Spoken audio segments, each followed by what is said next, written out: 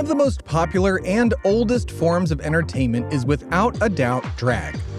From RuPaul's Drag Race to drag brunches across the country, people love it. Well, some do. Several Republican-led states, including Florida, Kentucky, Idaho, North Dakota, Montana, and Oklahoma, are considering legislation that would ban drag shows in public. Despite all of these archaic laws being passed, more and more Republicans are themselves being outed for dressing in drag in the past. People such as Representative Nate Schatzline of Texas, who is seen in a video on Twitter dressed in drag, and Tennessee Governor Bill Lee, who is also pictured in drag. There's even the classic video of former mayor and leaky Trump goon Rudy Giuliani dressed in drag as he and the sentient booger that is Donald Trump walking through a department store. Trump even motorboats Rudy Giuliani in the video. A link to that video is in the show notes, and it's weird. Nate Schatzline and Bill Lee have both put forth anti-drag show legislation, and Trump has vowed to do worse if reelected. Now, what does all of this have to do with the boy in our podcast logo? Well, I'll let Alana and I explain it to you tonight on I Do Not Trust This Person, The Many Lies of Congressperson George Santos.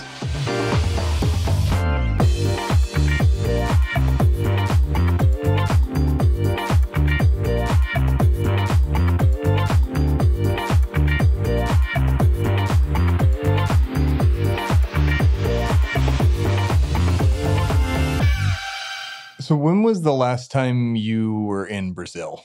I guess, were you in Brazil in 2005? Do you remember? Yes, I was, for sure. Yeah. Yes. Are you, what's the party age down there? Is there, it's Brazil. It's supposed to be, fun and vibrant. I guess that's how we view it here. But yes, the American image of Brazil. The American image of Brazil is Carnival and kind of Bolsonaro, or at least it was. Well, now, now it is. Now it's Lula again. Well, nobody knows him. Yeah, it's not as fun, but yeah.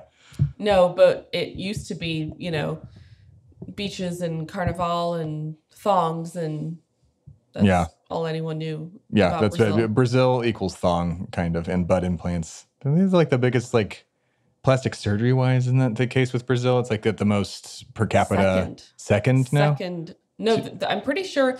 I read this stat years ago that Brazil is the second highest God of plastic surgery after the United States. Oh wow. Oh shit, man. Yeah. But party age, I think. God, now I'm getting everything confused. You were then 16, I think, or 16 or 17. Drink, officially in bars and stuff at 18. I think the only country that's 16 is England, Germany. Oh, Germany is, yeah. I have to I don't know. check that. I don't know. But lucky bastards. I can drink now. It's not really lucky anymore. But I don't know. I don't.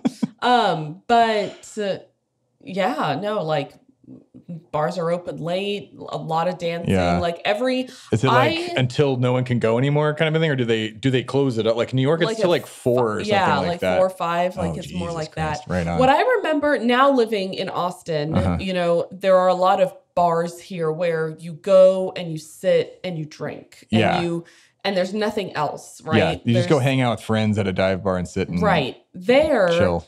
Which I feel I prefer this. You've got places where you would go drink, but they all have food. Sure, so it'd be a little corner bar kind of thing, but it would have food as well. Yeah. So you could go hang out, have some beers.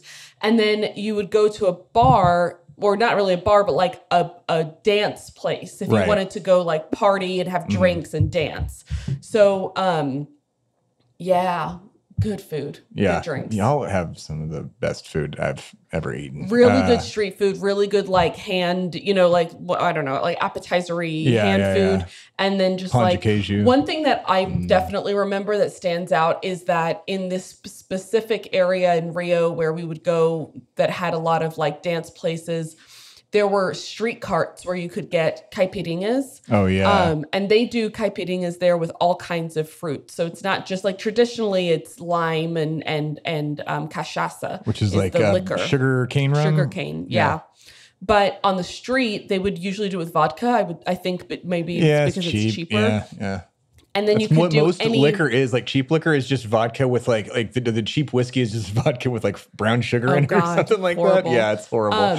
But then you could choose whatever fruit you wanted. So like if you wanted a pineapple, they would call it a kaipi vodka. Kaipi vodka. Cool. And so you could get pineapple, strawberry, whatever fruit you wanted. They would just blend it to be frozen, and then you just get it off the street and go. It's like picture it, audience, is the best snow cone you'll ever eat in your life, and just on another level, it's so good. I miss eating. We can make them now, but we've never made frozen ones. We should with the fruit we have. Let's go do that after this. I think that's funny that you compare it to a snow cone. I mean, yeah, right. It's a very. Do they not make them icy there? I thought that was like. Well, just like a frozen margarita would be here. Yeah, I guess so. Yeah. It sounds so good. Yeah. I hate snow cones, so I don't agree with that comparison. Well, fine. Oh yeah, she's well, you know, you're not from here, and that's understandable. And maybe Americans shouldn't like snow cones either, because it is literally just sugar, water, and ice. I wonder if that's just an American thing. I don't think anybody else. Like, I mean, I know Italy has frozen ice. They have the kind of the equivalent to the snow cone over there, but it's like better, like shaved ice. Shaved ice. Yeah, shaved ice. I don't know. We talking at our butts, but like, I don't like them. Yeah, I don't get it. Man, you just haven't had a snow cone with cream in it. I strongly suggest cherry and cream. Oh, you did mention that. It is a whole nother thing. That does sound like it might be more. It's real up my good. alley. Yeah, no normal snow cones. They're kind of whatever, but like there's a place over at Mount Benel for people who live in Austin that they do the cream with it. Like, add your own flavors. Oh man, it's so good. Oh my gosh. But yeah, 2005 I think was the last time that I was there, and oh wow. I think so. Never went to Carnival, nothing like that, right? No, because Carnival's in like kind of like same time that we have Mardi Gras here, kind of. Right? And so I was always in school, like high school, junior high, blah blah blah. I was always in school, so we never went up there. We would go for Christmas, New Year's. New Year's in Rio is an experience unlike any other. Everybody wears white, hangs out on the beach. It is magical. But no, I remember always like seeing Carnival on TV, but I would never. I was never there. Yeah. Oh man, like, did you ever go any drag shows? Were you there? You ever been to a drag show before? Went to one when I was a lot younger. They have drag bingo here, which we should definitely go to. But I don't think I've ever been to. Maybe in Austin, like at some point when I was younger, out on 6th Street or on like during South by maybe, but not that I can recall, and not that I can recall in Brazil either, although now I'm starting to get a hazy memory of being at a oh my god, seriously, dance club or something. Yeah, were they people maybe competing for Miss Gay Rio de Janeiro by chance? Because that would be serendipitous to say the least. No, not that I can recall. Although we know that my memory is not one to that man on. You know what? We're gonna go with that. You were there when this was all happening. Okay, let that be the headline. Alana was there when George Santos was competing. Who we have already established is from Brazil. He's the only Brazilian representation in Congress. So, not to push the pressure on the Brazilian community, but something's got to do better than that guy. Man, there's a lot of cool people out there. Brazilians are really rad people. He's just not one of them. But he. In 2005, the last time you were there, maybe at the same club, was competing for Miss Gay Rio de Janeiro, something he denied, adamantly,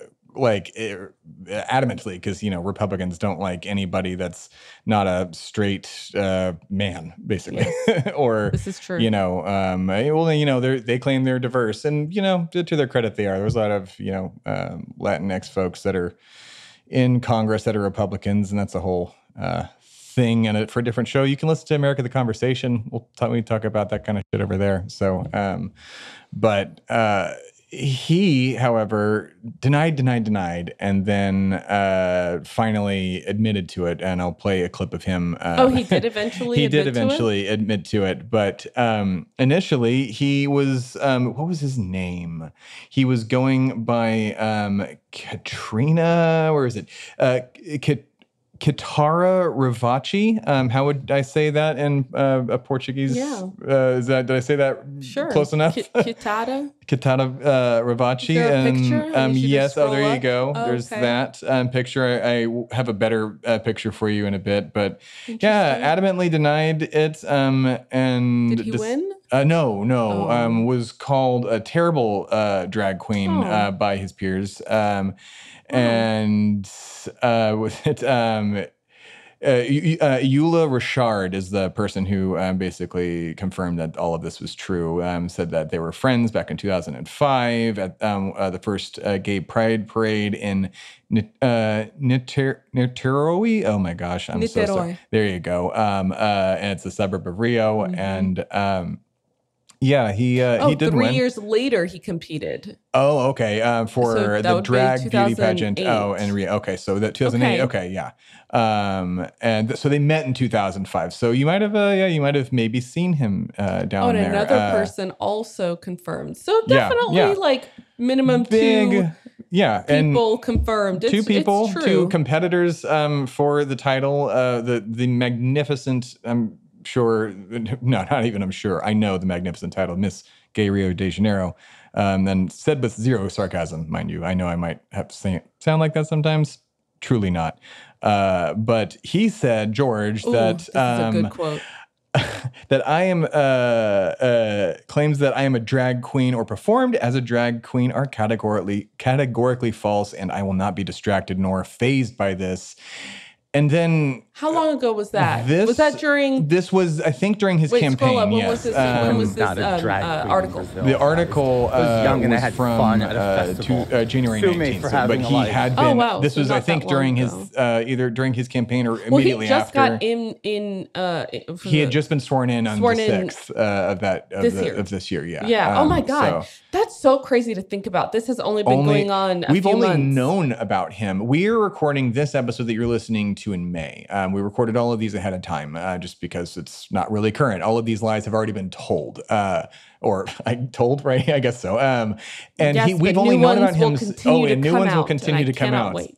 Like right now we have 22 episodes basically planned, I think. And there's going to be more for sure. But we've only known about him since like November. Like no one, the Democrats, this was, we talked about this on America the Conversation. Like I am baffled that the Democrats did not catch any of this. No Oppo research person was just like, hey, the first openly gay Republican is running in New York. Maybe we should like have eyes on that. Like, not a bit. No, they just didn't do any Oppo research on him. And then was a Democratic seat. Yes, prior? He took a seat from an incumbent. I'm pretty sure. And I won by quite a bit, I think. I don't remember what it was. We'll mention that at a different thing. That's not the point of this show. The point of this show is just his lies. And, well, he denying. And then they reached out to Eula Richard and one other person who remained nameless who confirmed it. And then we have this clip.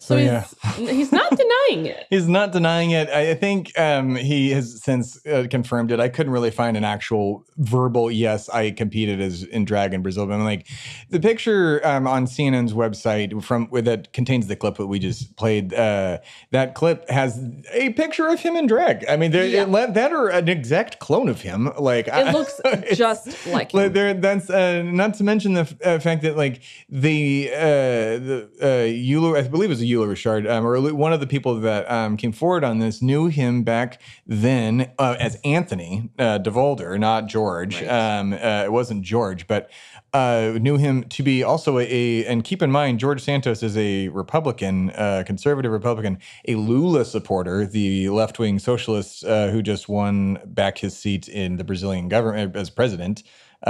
Pretty cool dude. He's a Lula supporter? He was a Lula supporter. back then. Until he moved to America and went all crazy or something along those lines. This is what one of the sources said. And just to be clear, if he was a drag queen, I don't care. No one cares. God bless, no one on our side cares. His side cares. That's the craziest part about all of this. And it's why he's denying it, obviously. And the denial, embrace it, own it. But he can't. That's the problem with the GOP being like with every law, anti-drag law passing right now. Like it's horrible. Like especially what's happening in Tennessee. All they're doing is radicalizing a bunch of youth to remove them from their jobs by doing this. But that's a different subject entirely. But at the end of the day, like he has to deny this if he wants at all to keep his job, which he never. Again, I can't find anywhere where he said. Denies or confirms, but like I had fun at a festival. Well, he did deny it in the tweet, and then he in the video clip that we played, he says, "I had fun at a festival. Sue me for having fun." So, like, why deny it, man? Like. Come over to our side. Well, you're a lying piece of crap. This is one of those lies. Like, I feel like the last two lies were so ridiculous and absolutely insane. This lie is more like sad. Sad. Yeah, this is a sad lie.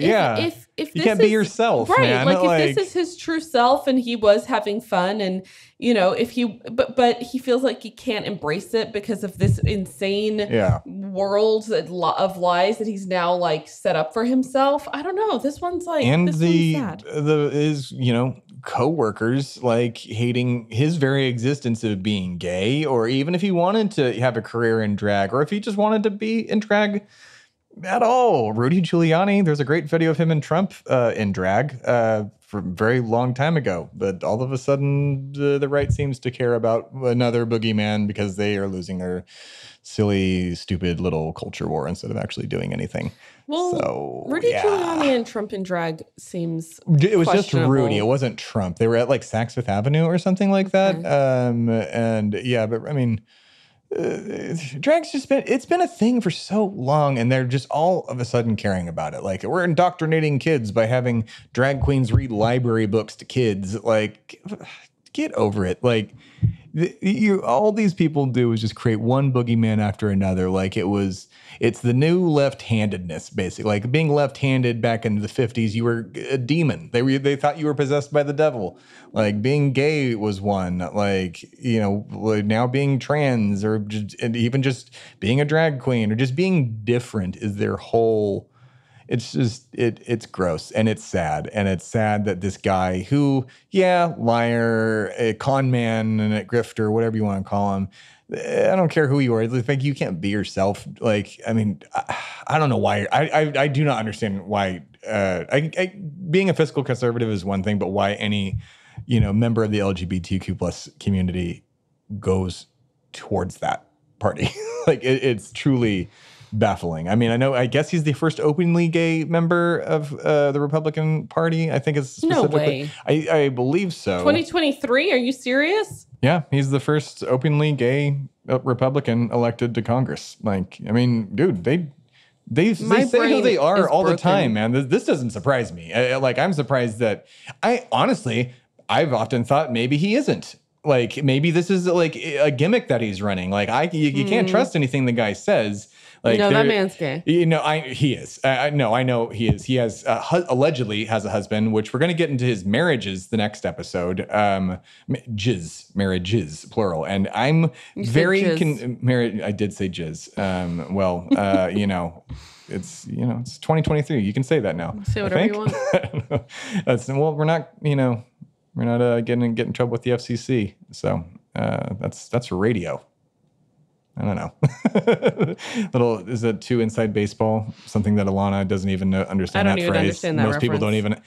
It's just an industry phrase of making jokes about something that no one understands, because it's like work humor. It's like if you made a joke about your job that only people at your job would get. Oh, it's like when you go out to happy hour with a bunch of people from your work, and then one person who's not from your work joins. Yeah. And you spend the entire time complaining about work, and that one person is like, exactly. I don't know what you're talking about. That's exactly what it is. Okay. I got it. So, sorry for that, everyone. No, but next week, marriages, marriage, which is... I hold that when people use that quote. I love Princess Bride, but when people say that quote, it is akin to me to my wife from Borat, and I cannot, just cannot do it. The newest Borat, fantastic, cannot recommend it enough. But that's it. Next week, George Santos's marriages.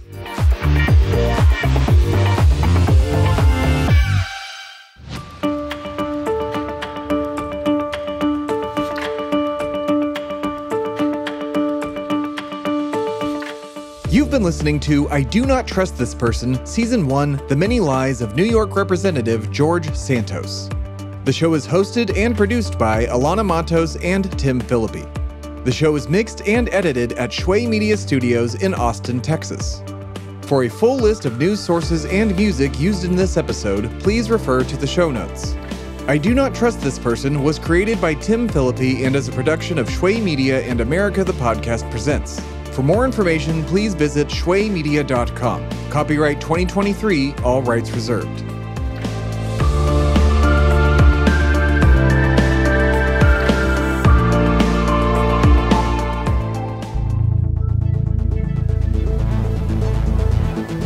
This has been a production of Shway Media, all rights reserved. For more information, please visit shwaymedia.com.